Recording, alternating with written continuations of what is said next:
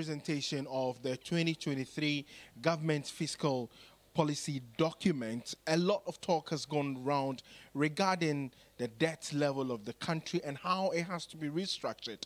The finance minister has been speaking, putting out how it intends to do the debt restructuring, for which many have also suggested that there will be a haircut. The minority has been responding in equal measure, indicating that with the current restructuring the government is seeking, well, this is how long it will take for the country to come back on track. Today, Ghana has officially announced default of its external debt. That is what it means.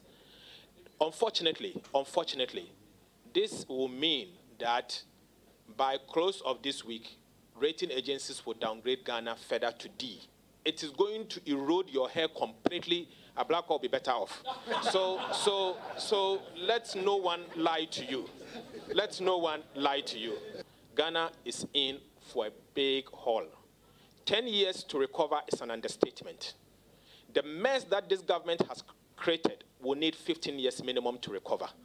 A press conference organized by the minority in Parliament on Monday, they fiercely said many of the things the government intends to do, especially those that do not intend to be sacrifices made by the government. They, as a minority, will fiercely reject it. We are still looking at the policy principles within the budget, but at least we've stated unequivocally that we do not support e-levy. When we did, they rejected it and walked out on us. We have also stated categorical that we do not support a 2.5% increase in VAT. For us and for them, it's immoral to do so. And for us, we think they can recoup it through discipline and expenditure cuts in other areas of the budget. On debt restructuring, we think they ought to have anticipated this day and asked for consultation much more earlier.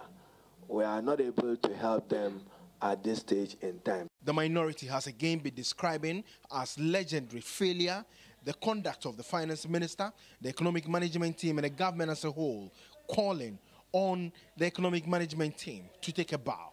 The minority says it intends to challenge every single component of the budget, i.e. the policy statement, the estimate, and the appropriation, so the people of Ghana will get a good deal. Today, they have provided 80 million in the budget. Thanks to essential motion, they would have taken this from contingency without voting for it. This is a project which may eventually cost the state and the taxpayer $400 million US.